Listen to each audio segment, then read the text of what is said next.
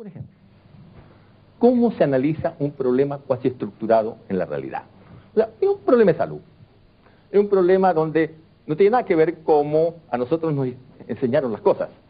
Las variables no son precisas, las relaciones entre las variables son imprecisas, la solución de los problemas son situacionales, bueno para uno, malo para otro. ¿Con qué método resolvemos eso? O sea, no es por casualidad que un excelente médico fracasa como ministro de salud. No es por casualidad. Y no es por casualidad que a veces un excelente economista fracasa rotundamente haciendo política económica, porque no tiene cómo analizar el intercambio de problemas que se genera cuando yo tomo una decisión económica y pago un costo político, o pago un costo ecológico, o pago un costo ético. ¿Cómo se analiza todo eso? ¿Cómo proceso esos problemas? ¿Cómo trabajo con incertidumbre? ¿Cómo trabajo cuando ocurren sorpresas?